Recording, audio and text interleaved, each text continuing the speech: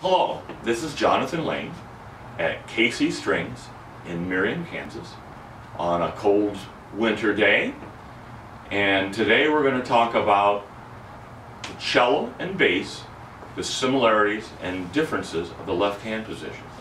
And so the first thing I want to show you is live long and prosper. And then I want to show you rule of thumb. And these little statements are kind of ways you can use as a teacher to remind you how these differences are. So the first thing is, that reminds me about doing this video is I did another video when I demonstrated cello and I played out of tune. There's a previous video out there and I was kind of stunned by that, and I realized what the problem was. I had just played bass. And so the left hand finger patterns, the shape of the hand, or what I would call live long and prosper, is different.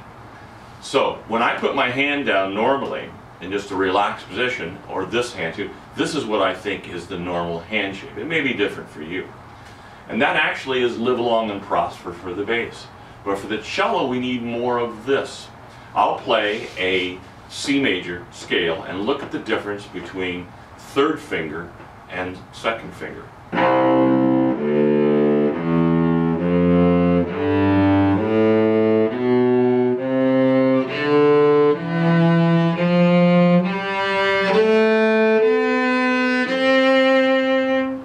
So you have to get the 3 up and the 2 back. And so basically with the cello we need equal spacing or equidistance for those patterns. A typical cello warm-up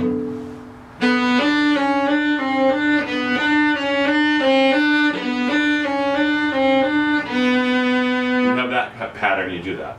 Now, the rule of thumb is the same for me on the cello bass, and that basic rule is that thumb stays behind second finger.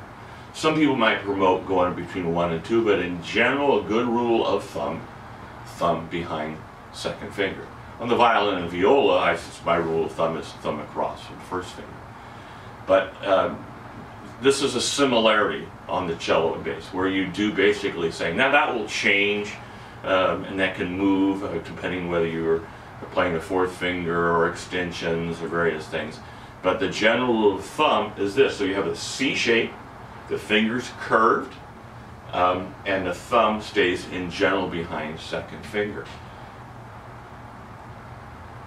There are differences in more advanced playing as far as the cello and bass, but that pattern of what you need here for the cello is important. And here's an example of the G minor scale and how that 7th degree can be raised by using that.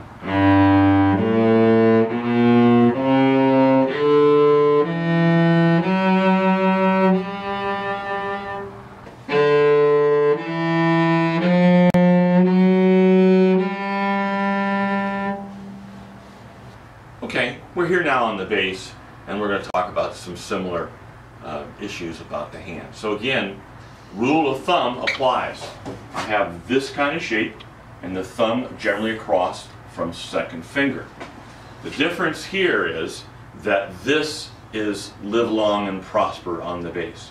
And so when you look at a well-trained bass player, you'll generally see that hand shape. Now, there are exceptions to this. I mean, that you won't always see. But I have a picture of the Kansas City Symphony bass section, was used on a program, and I have it in my private studio, and I use that sometimes to show my students. You can see they're about almost the entire section is on a pattern, and they have this kind of shape. Notice that 2 and 3 are close to each other, and there's a spaces. So the half steps are 1, 2, and 4. Traditionally, bass players do not use third finger in what we might call fourth position and below. As you go higher up, then you can use third finger as part of thumb position. So to get those half steps, we use this pattern. Little drill that I do as a warm-up.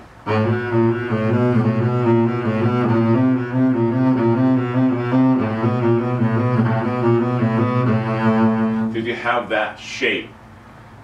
Example again of the minor scale, and with strings we can make an emotional leading tone.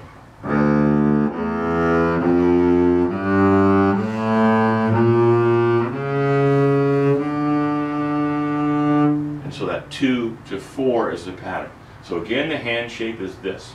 And to get a side view, you can see this, the thumb behind second finger, the space between 1 and 2, and the half step of between 2 and 4.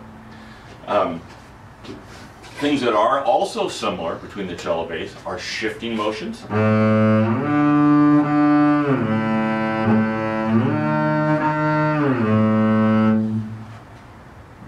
And then vibrato is similar. So in the future, we'll talk about some other similarities and differences in the cello and bass. Just a couple review items. The notion of live long and prosper for the cello, live long and prosper for the bass, and the rule of thumb in the shape of a C. Stay tuned for more on the similarities between cello and bass left hand. Thank you very much.